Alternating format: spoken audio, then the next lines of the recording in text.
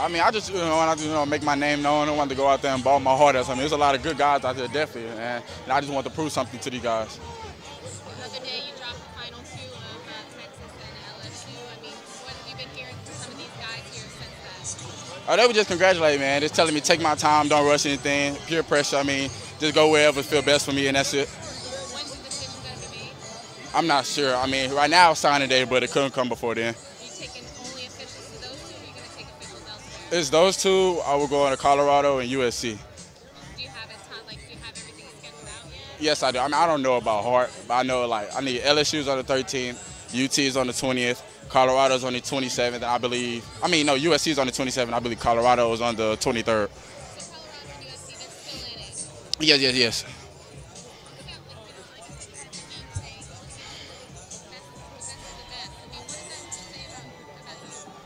I mean, I knew it all along. I had it in my mind that I know what I was capable of. I mean, what other people think, that really don't bother me. But I just knew I had to prove something to these guys to let them know that I'm out here.